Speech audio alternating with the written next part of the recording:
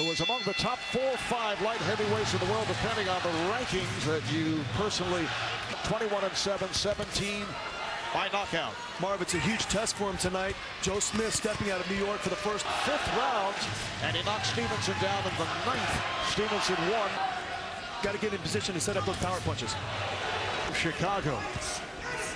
Fonfara, 28 years old. He was born in guy who knows a thing or two about body punch and aerospace. Smith. Oh! Down it goes. Wow. Andrzej Fonfara. This crowd is stuck. You said he had power, BJ. In trouble. Smith continues with combinations. It's again. He goes down. It's all over, Marv. Unbelievable. We talked about the power of Joe Smith, and he showed it. The Irish Bomber, the